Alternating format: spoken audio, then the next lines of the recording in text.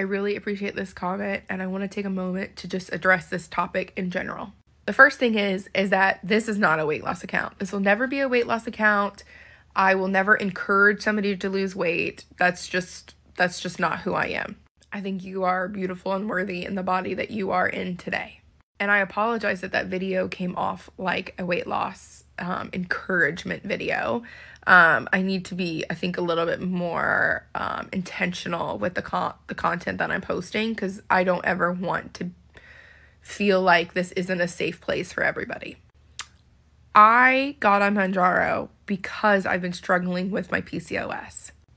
My intention was never to get on it to lose weight. My intention was to get on it to deal with some of my PCOS symptoms.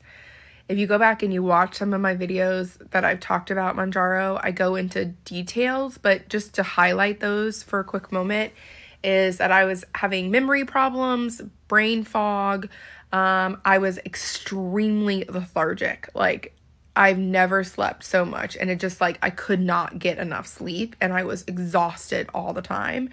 I was gaining weight. Not that that mattered, but I didn't change the way that I was eating. So it didn't really make sense why I was gaining weight. And I was eating and like working out like my normal self. So it didn't quite make sense why that was happening, but the weight didn't matter to me. It was just, why was I feeling so bad? And like, why was that happening? It didn't make sense. So I kind of felt like something was going on. And so I saw all my specialists, I saw tons of doctors, and did all this blood work and all these tests and all these ultrasounds and all this stuff. And everything came back completely normal. My doctor had been advocating for me to go on something to treat insulin resistance and felt like it was an insulin issue. And I originally was pushing back on it, and then finally I accepted it. Here's the truth.